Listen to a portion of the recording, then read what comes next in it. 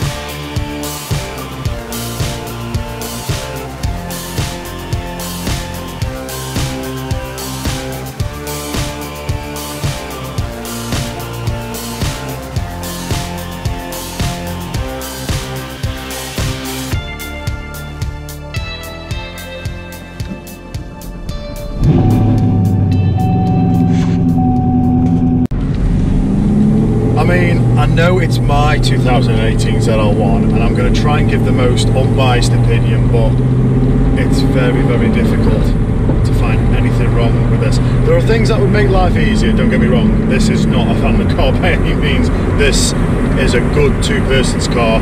I can just about push the kids and compact them in the back. It's a push.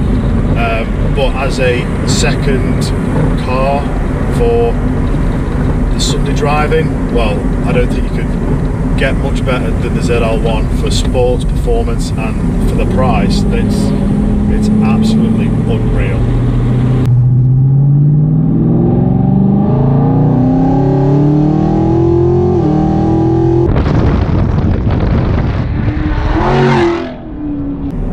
So the ZL1 comes with the LT4 engine, which is new for the Camaro, and what a power plant that is. 6.2 supercharged, delivering 650 brake horsepower, 650 pounds-feet of torque. It's just insane. I'll talk to you in a minute.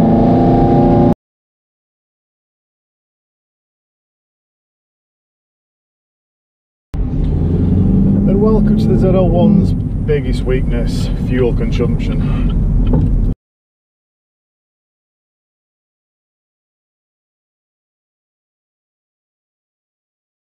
On average, we're getting around 11 miles to the gallon, which I know is US gallons, but converted to UK, that's around 13 miles to the gallon. So if you want to do a little bit of math, it would cost around £53 to go around the M25 once.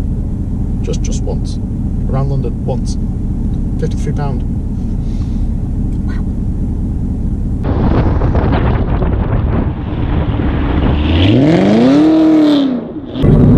It's a very nice sounding exhaust, but it could be louder. So I went ahead and got the Cook's headers installed with a full system for Cora, and wow, it's very, very loud. Very, very loud. Very loud.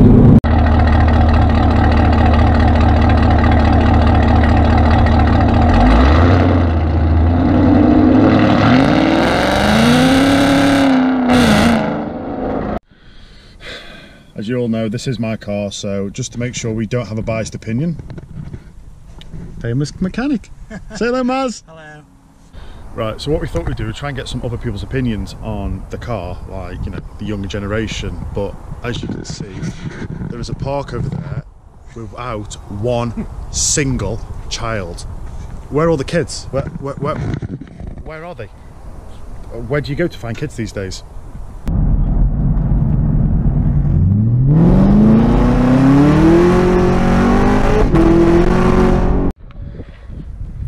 Alright, here is the third person, and what I'm going to do before he gets in, because look at the state of him, God, he looks a mess, I'm going to put a seat cover on. Quick glance over. Okay, yeah, best thing to do, mate, don't look at the camera. Yeah, it's very professional. Yeah. So, 2018 Camaro ZL1. What do you think? What do you think of the interior? Very impressed. It's very nice. It's all suede and plastic and carbon fibre for lightness, because it is a big fat pig. But yeah, it's very nice inside. I mean, in all fairness, the inside isn't really the important bit. It's the engine. It's all about the performance. It's all about the performance, which, to be fair, is not going to be great because the tyres are still cold. So, but we'll have a go. Just remember, you're going to be on camera, so don't make any like really weird sort of like, you know, ah! Okay.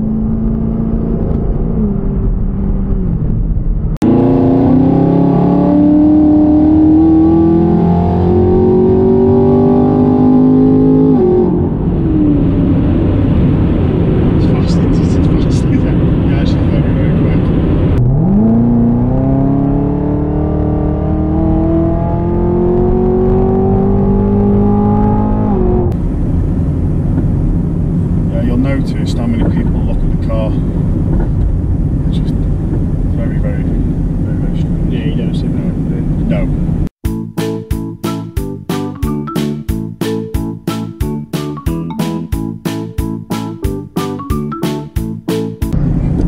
So interior wise, right, I'll just give you a bit of a run through, because obviously I've owned this for a while now, even though it's been in the garage for most of that time. I'll be able to tell you things, bits and bobs about it. So, heating. I love this. You see your dials here. That is how you control the temperature. And that's pretty cool, that is. So it's going on. Then you can have it single, you can have it synced. And obviously your usual refinery bits, but just little things, little toys to play with, light things like that. But I suppose we better go to the main piece. That's cool, he seats down. Yes. Ah, right, okay. Never seen that. You might not be able to feel it because obviously you've got a seat cover on, but it has got heated and cooled seats. Yeah. Which, I'll tell you what, I'll put mine on, and then if you just sort of like slit your hand at the back of there, you should be able to feel it. They've got fans in the seats. Yeah. Which is quite good, especially when you're sweating your tits off in like a shirt or something. It's not good. Definitely not good. So the in-car entertainment, ICE, as we call it in this country, we used to about 20 years ago. It's got Apple CarPlay, which first time I had it was in the Mercedes B-Class. I think it's absolutely fantastic. Go onto the Apple CarPlay, and basically all your apps that you've got on your phone that's compatible will come up on your screen. So your phone, your music, all your maps, it's all there. Yeah. Ride quality, not brilliant. It's not comfy. It's bumpy, I'll give you that. It is very bumpy. It is really bumpy, and you do try and avoid the potholes more than, say, I don't know, a van or a normal car or what have you, but this is very uncomfortable, to be fair. Oh, I need to ring Maz.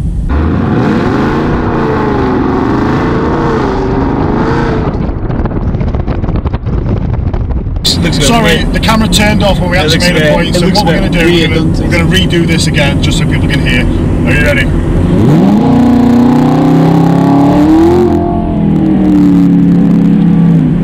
As I said, it's still got that old American tone to it, I feel. To be fair, you said it better the first time round, but never mind, yeah, I know what you mean. That V8 sound is that just, gas guzzling V8 sound. Yeah, it's that very humming addictive. on takeover. Yeah. All American cars hold that. Yeah. And this still kept that noise in my ears. Yeah, definitely. I think close your eyes and you're in an old car. the Mustang though, I don't think it's got that same noise, even though it is a V8. I know it's a flat plain V8, it's a little bit different, 5 litre. Obviously it's oranges and apples with this one, this is supercharged, that's not. But I don't think that sounds as aggressive enough. The only thing I did notice, which obviously you never saw this or heard this when it had the standard exhaust on, you could hear the supercharger whine more. Yeah. Now the exhaust just totally overpowers that. There is no whine at all. I mean, I'll put a video up now so you can actually see what the whine sounds like.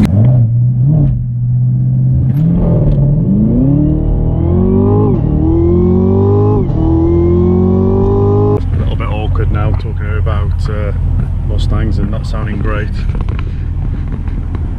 There's one here.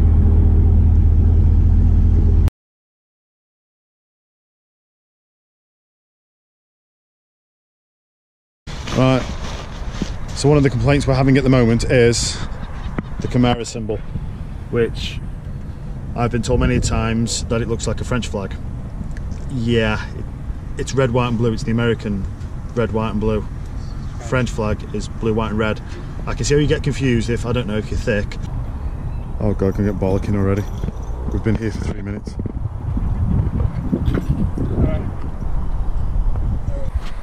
So, what do you think of the... So the first thing you pick up is the Coke, yeah? Coke Zero, actually. The Coke Zero. Well, I'm on a diet, mate, so let's try and help out. Why am I doing this? You see what he's done to his steering wheel? This is how not to polish a car with glass cleaning and get it all white. His stalk's now all white. His steering wheel's now white. So, without looking, how big do you think the tyres are on this? Inch-wise? Well, I'm talking to anyone. This is a review for everybody. Everyone can get involved. 19-inch. Maz? 20. They are 20s. Slightly wider on the back. Plenty of room for a dead body.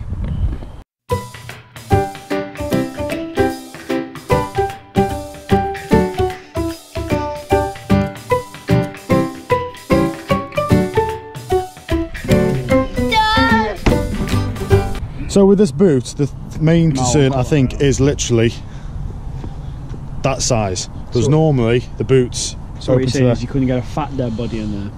Couldn't get you in there? You could, but you have to cut it up into small pieces that will fit in this little gap. Should I pop the hood? Pop the hood. We call it a bonnet in this country, but we're gonna pop the hood. A bit yank. Middle. Do you not know where the middle is? Oh my! What do you do for a living, just by the way, just so everyone at home can know? HGV mechanic. Oh right, HGV. I put that bit in. Oh right, okay. Foreman. Yeah.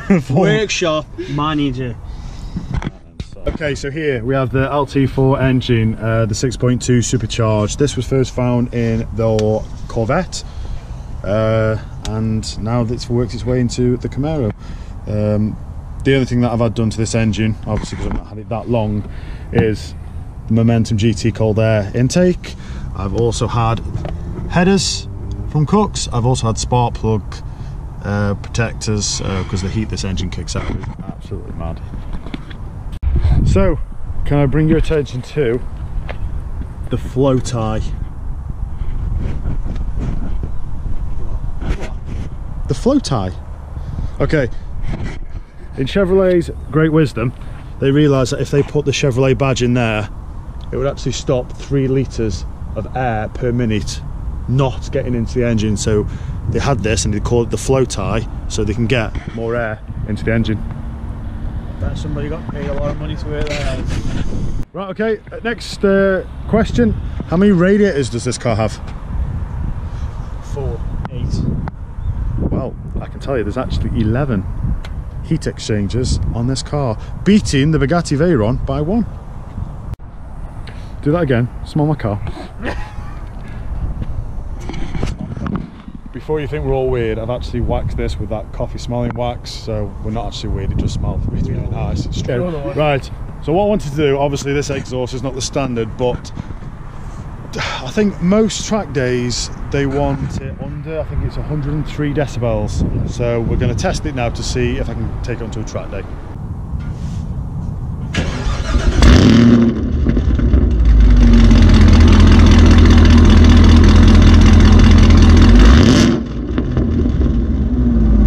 So 127 decibels. That's deafening. I'm gonna park in that car park and walk, mate. Oh, I mean normally you'd stop, but Normally, don't you? Obviously you've got your granddaughter, so you think just keep going. Like we set her first. Yeah. I'm gonna quick break before we continue with the review.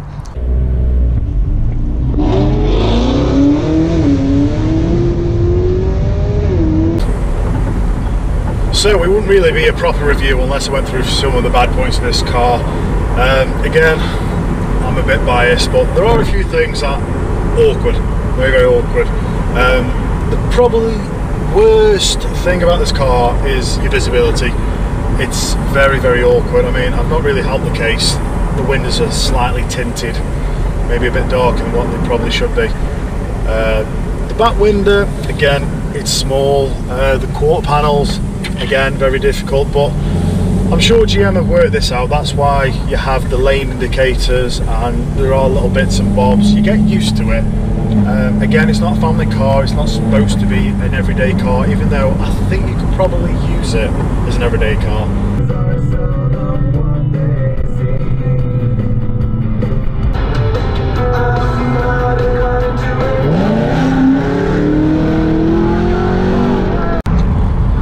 The different modes, right then, so we've got Touring, which in all fairness that's what this car spends a lot of its life in. Then we have Sports.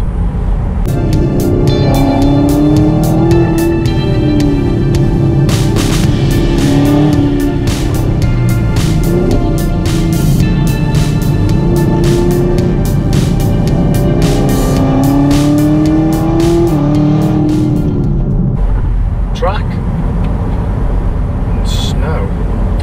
I'll be honest, this car will never ever see snow. For this car to see snow, something has gone drastically wrong. That is not happening. This is how you get complaints.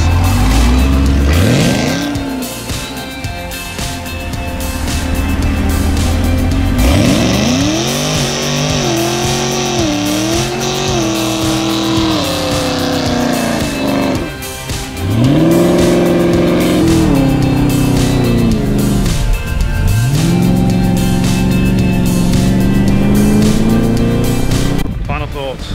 Awesome car. Can't get no better. Mainly the noise.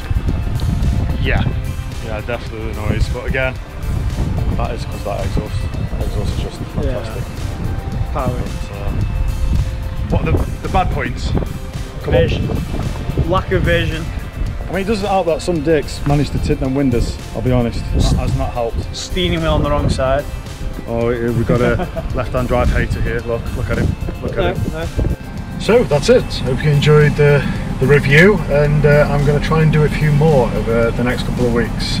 So if you like it, subscribe, thumbs up, you know the normal deal. Catch you later.